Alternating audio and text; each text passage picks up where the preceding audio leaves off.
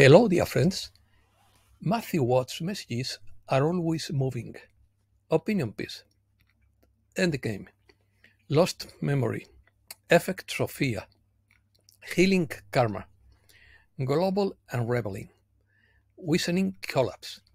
Divine mercy is infinite. Between light and darkness, the most dynamic stage of the journey. Let's start. The end of the universal battle between light and darkness began about 90 years ago on Earth, when a flow of energy began to unravel the matrix that is now stirring in global chaos. Now it is about healing the effect of fear, recovering lost memory, and clearing karma, according to Matthew's new message through his mother, Susan Watt. Some 90 years ago, in 1934, the world was still in the midst of the Great Depression, an economic crisis that had affected many countries since late 1929. Countries were attempting to recover through economic relief programs and reforms. President Roosevelt pushed his New Deal plan to alleviate the crisis, stimulate employment, and reform the financial system.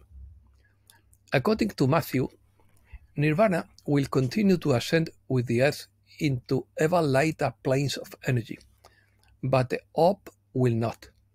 When all of humankind reaches the 4D evolutionary state, the orb's residents will be transferred to a dense, spirit-like outpost of a 3D civilization, and the orb's energy will be neutralized with an infusion of light, then returned to one of the universe's energy reservoirs.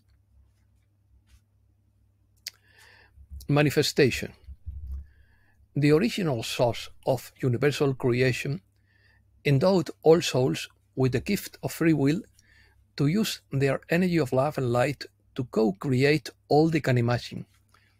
The supreme being of this universe, called God, or other names in reverence, used that gift in his domain to manifest joyful, healthy, prosperous, spiritually and consciously enlightened souls with remarkable innate powers. Some strong souls used their free will to put 10 of the 12 DNA strands of the Waka souls into a state of dormancy, and confined those number souls in a matrix that excluded all the wonderful qualities and abilities that God had given them. Thus began the universal battle between the forces of light and the forces of darkness, and it has been going on ever since. Compare that matrix to balls of wool wound in the Earth's energy field, reflecting the activity on the planet. Over the centuries, those balls of wool remained rigidly in place, while the activity showed how one civilization after another was dominated by a succession of powerful, greedy, and ruthless individuals. About 90 years ago, a flood of light loosened those balls and they began to unravel. They continued to unravel over the following decades, and today the matrix is nothing more than countless threads of wave chaotically. That analogy, however insignificant, represents the end of the universal battle on Earth. Victory. The dark forces fight with vision, deception, corruption, and fear. The forces of light use only the power of love on the continuum. They have already won the battle. The souls you have helped to awaken now know this, and it will serve them and you well, and it will serve them and you well when the truths begin to come to light. We don't know exactly when that will be, nor in what order they will come to light, but it is realistic to foresee that before long we will be in the middle of a perpetual cauldron of emotional disturbances in the most dynamic stage of our journey. The messengers of light have said that out of the billions of souls who wanted to experience this unprecedented time on Earth and in this universe, you were chosen because you are the strongest. That is not a compliment, it is a fact. That is why many of you are in the trenches, so to speak, with the white hats, red hats, or solidarity groups, or you are journalists, scientists, whistleblowers, or undercover agents, and you are all radiating and anchoring the light that underpins all legitimate activities and action. Fear. Fear paralyzes the mind. Clear thinking and common sense are the allies when you need to act quickly, and we do not overlook the value of knowing survival techniques. It's not fear that motivates firefighters to run into a burning building and pull out people trapped in the fire. And coast guards do not act out of fear when they dive into freezing waters to rescue those who are drowning. But fear is the only thing that drives them to do. These rescuers act with knowledge and appropriateness, as well as courage. Fear is not what drives people to help strangers who are trapped in a crashed vehicle or struggling to get up after a fall, for example. They see that help is needed and their response comes from the heart, as it is currently happening in Valencia. Consciousness, instinct, and intuition are components of the soul and therefore natural reactions. Fear is an acquired feeling taught to children or learned by them through observation. Teach your children safety measures and precautions, not fear. Fear is not only a greatly amplified emotion with a lower frequency range, but it is contagious. When a person fears an impending situation or even a what if, that strong energy flows to nearby people who also have a sense of fear. And fear is the dark one's full source and perhaps their most effective tool. Their very survival requires a continuous supply of low-frequency energy, so they create situations that provoke fear in the population. That vicious cycle involves the universal law of attraction. Currents of energy with fear attachments shoot out into the collective consciousness, find situations with matching energy, and bring them back to Earth, thus perpetuating other fear-filled circumstances. Elections. The public is unaware of the forces of light, and it is doubtful that they are thinking in frequencies. However, these powerful sources play important roles in all political elections and other national issues and their consequences. Anything that gains permanence anywhere in the world will be aligned with light, and anything that has a basic intention will be fleeting or never take off. You deplore the loss of time that seems to fly by, and another loss you deplore is that of memory. Neither of these aspects of three-dimensional consciousness is being lost. Time has never been as you have conceived it, with 24 hours a day and 12 months a year. This has served us well, but it is no longer happening.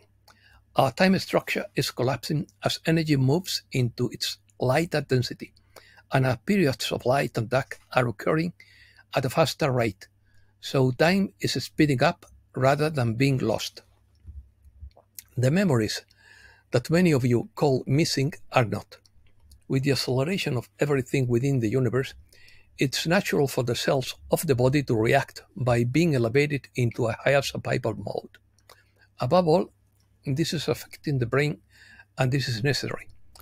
The light that the cells absorb allows the brain to shed layers of forgetfulness and programming that have prevented it from fully functioning.